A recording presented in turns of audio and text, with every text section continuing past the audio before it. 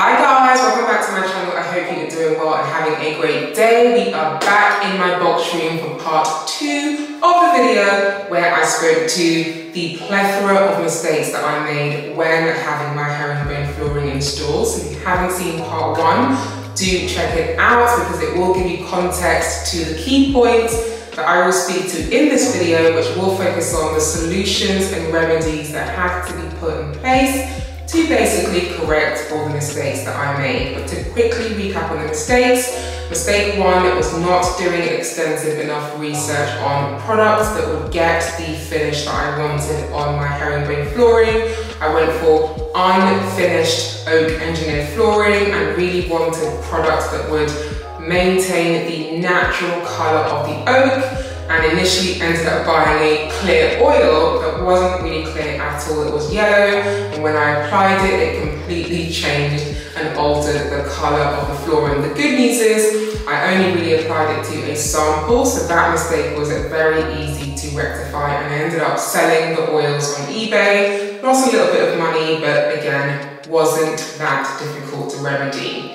The second mistake was not having my floors adequately protected, which basically led to mistake number 3, where I had a lot of water damage in my living room, in the middle of my living room, which led to the other mistake whereby I Googled the solution and made the problem a lot worse. And the other mistake that I also made was assuming that the skill set of painting walls is the same as lacquering or varnishing floors. It is not. You definitely need specialists. And the other mistake that I made was ordering the wrong lacquer. So I found a company that was able to genuinely deliver the look that I was going for in terms of maintaining the natural finish and colour of the oak.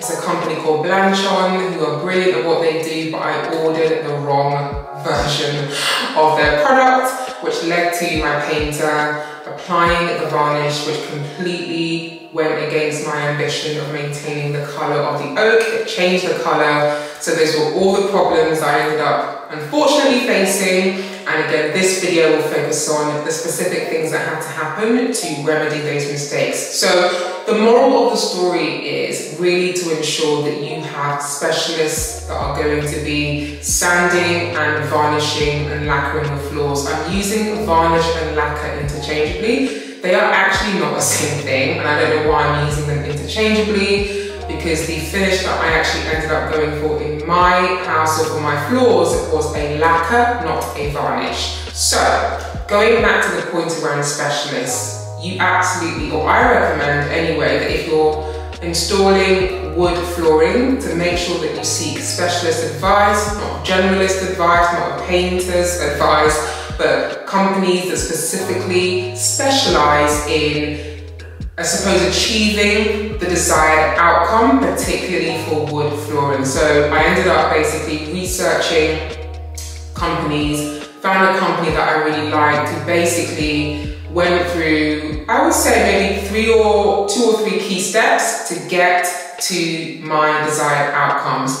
The first thing they mentioned to me was that before you apply any product on the floors have to be properly sanded with sanding machines, and that actually was something that my painter didn't do. As I mentioned, it's not the same skill set, so you have to have your floors sanded with sanding machines to basically ensure that all the top layer dust issues that may be on top of the wood are completely and utterly sanded away. The sanding technique is quite gentle, so it's not going to ruin or damage your floors, but the key point they mentioned is that we are going to need to sand all of the floors in your home, which I was okay with because I had this horrible varnish that I had unfortunately ordered by mistake, and was very, very happy for that varnish to be sanded away. So you can see in the clips that I'm showing the horrible varnish being sanded away in the living room, and it was so amazing to see the natural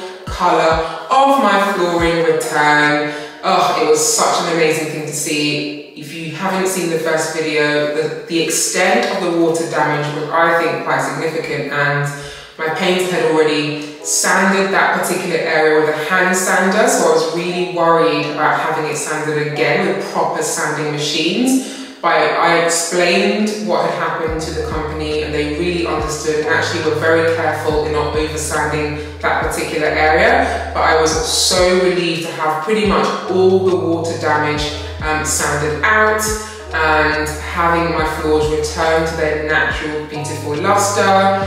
You can also see that horrible, horrible varnish that ended up being applied to my box room, the room that I'm currently in. To be fair, the varnish in itself wasn't horrible. I just think, one, I ordered the wrong varnish. Two, the floors were not sanded before the varnish was applied. So I mentioned in the first video that when my painter started applying the varnish, it was really inconsistent and left really horrible deposits on the floor. I think the deposits and the inconsistency of the application was basically down to the fact that the floors had not been sanded. So I don't want to blame the varnish, I really want to blame the fact that I wanted the wrong colour and I didn't really know enough about how you should approach lacquering to know that you cannot directly apply lacquer to floors that have not been sanded. So this company basically sanded all the floors and the stairs as mentioned. They then also, of course, hoovered all of the dust created by the sanding before any lacquer was applied. The second point that they were able to really advise on is proper products that were explicit in achieving the outcome that I wanted. And as mentioned, I wanted to maintain not just the look of the product or the floor, but also the way that it feels. And they basically recommended a company that I had not actually heard of, because when I was researching companies properly, I came across Blanchard, who are an amazing company and specialise in lots of amazing products for floors, but particularly offer products that will not change the colour of your floors. There's another company called Osmo that I came across, but the company that this company recommended was a German company called Loba. So I was a little bit skeptical when I was talking to the owner on the phone and said, look, oh, I had a few bad experiences. Are you sure that it really can maintain the colour of the wood? And he basically said to me, look, he just applied the same product to another customer and it was, absolutely able to deliver. And he had used this product. I can't speak, guys. He had used this product for many, many years, and when he sent me an image of it, the fact that the product was called Invisible gave me the confidence that, okay, fine, we will go with Loba and apply that to my floors. So they applied the lacquer, they actually applied the lacquer diagonally. So you're supposed to apply the lacquer diagonally, which I believe is to kind of follow the natural grain of the wood. So you can see a little bit of the varnish being applied diagonally. Initially it does darken the floors, but once it dries absolutely clear. So what was really great about this company is that they were able to finish the entire job in one day. Normally companies would need 3 days, you probably wouldn't be able to use the rooms for 24 hours, but the product that they used was quick drying, it's water-based as well. So that basically meant that the job could be done in one day.